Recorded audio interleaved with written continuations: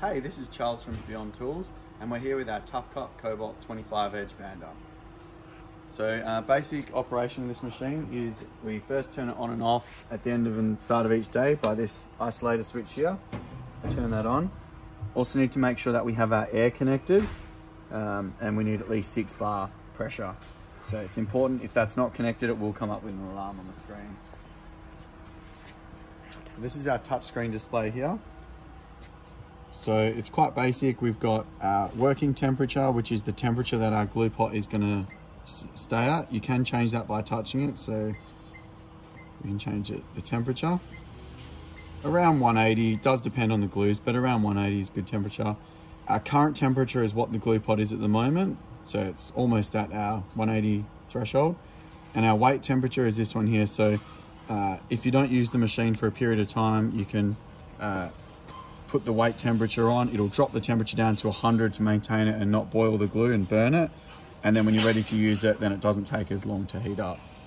You can also change that if you want to a different value. But around 100 degrees is a good temperature, so it's not burning the glue. So at the bottom we've got start heating. So currently that's on. That means that there is heat, the power to the elements to heat up the glue pot. And you can see we've got a temperature okay light is lit up, telling us that we're at temperature. If we want to turn the glue pot off, hit stop heating, and now it won't heat up anymore, and it'll just start to drop the temperature slowly. Or you've also got working temp. So working temp means it'll heat up to 180, or if we hit wait temp, it'll drop the temperature down and maintain the 100 degrees temperature. So when we want to operate, we're going to run it at work temp like this. We've got 4 buttons along the bottom here. Advanced is our feed track, end trimmers, profiler is our top and bottom trimming, and polisher is our buffs at the end. Currently they're all off, but when they are on, you can see it lights up. And now the track is running. You can see that moving. If it's not at temperature, it won't run until it gets close to that set temperature, about 10 degrees from there. We've got an emergency stop button here. So if we push that, you can see on the screen, it tells us stop, and it's telling us that we're in an alarm. And you can see down the bottom here, scrolling across, it'll tell you what that emergency currently is. If you disconnect your air, it'll do the same thing. I can show you that. So air's being disconnected, and you can see it says insufficient compressed air. And it'll keep doing that until we plug the air back in. And then that'll disappear and clear the alarm. You can also push this reset button to clear the alarm. If it doesn't clear, then you still have that active alarm. We've also got up the top here settings. Don't need to adjust these. This is timing of the adjustments in the machine, the guillotines and that, but they're set from the factory and don't need to adjust those. Okay, so here we've got our hand wheel changing for your different thickness board. So currently we're using 16mm board, but you can change that up or down to whatever you like. Now, when you're going up to a different thickness, you can go straight up to it. But whenever you're coming down, always go past the size and then back up to it. That will just reduce any slop in the thread and give you a positive reading. We've got the extension on the front here. So for your larger panels, you can pull that out or push that in, depending on the size of the panel that you are running. Okay, so feeding your edge tape, feed it through the little hole here, and then through this little roller down here. You may need to lift this up, and then it will go in between the 2 rollers down here. You can kind of see where it's feeding. Yep. And we want to start it at the guillotine here where it cuts, is where we want the front of the edge. Then we lower this edge strip guide down and just lift up about 1 mil. And same with this one here. We screw it down till it's touching the tape and the tape's tight. And then back it off about 1 turn so the tape moves through nice and smoothly. If the tape doesn't move through smoothly, it won't feed each piece through ready to accept the next panel.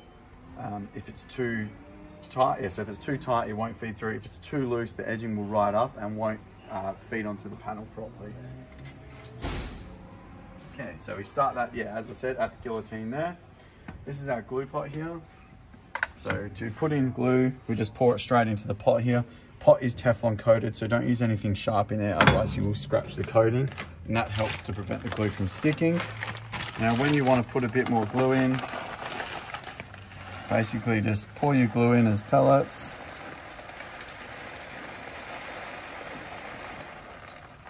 There you go. You don't need much at the moment because they're pretty good.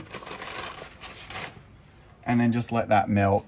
You can, once the glue's melted, you can keep running and then that'll mix with the old glue that's in the machine, keep it a nice consistency, stop it from burning. You don't want to fill it up more than what this gap is down here. So you need that little gap down the bottom. That will allow the glue pot to breathe. There's two chambers, one here and one there. Allow the glue to breathe and prevent it from burning and stay a lot cleaner. To adjust how much glue flow is on the machine is adjusted by here. So you loosen off this nut, adjust the bolt, and then that will turn the lever left or right, putting on more glue.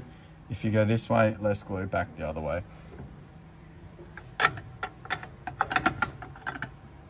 Okay, so we've got our end saws here, front and back end saw, top trimming, bottom trimming, top radius scraper, bottom radius scraper, and our buffing unit here. So changing from different thickness edge tapes, basically all we do is, so if you're going from 1mm to 2mm, currently we've got it set for 1mm, so we've got it on about 1.3 to give a slight radius. We loosen off this knob, and then you can adjust that up. So say for 2mm, we go to 2mm edge tape and then lock it off. And do the same on the bottom here. Loosen that and adjust that one there. So basically the cutter is shaped like this, top and then the bottom. So all we're doing is, if we want to cut 2mm, we pull the cutter, we push the cutter in to cut more on the radius, and then on 1mm we pull it back to cut more on the arris there, and that's all we're doing here. So we'll set it back to 1. Now when you are going back down, like your pressure beam, go past it and then come back up to your size. Again, that'll give you a more positive reading and be a lot more accurate for yourself. Height adjustments on how close it cuts to the panel can be adjusted by this knob here. So we loosen off this 13mm nut and adjust this up or down. That will move the tracer, and you can see the little picture which shows you which way to go. That'll make it cut closer into the panel or further away from the panel. And then remember to lock that nut up. And on the bottom it's exactly the same, just the opposite way around. And you can see that here. Lock nut and then adjustment. Okay, scrapers, basically to disengage them, if you want to take them off completely, loosen off this kip lever, pull them right back, tighten that up. That will disengage them and eliminate them so it won't cut, so then you can leave a little bit extra on if you need to. If you want to re-engage them, just make sure this is clean here. Push that in till it hits the end, same here, and they're engaged, ready to go. So that's basically it. We'll run a piece through now.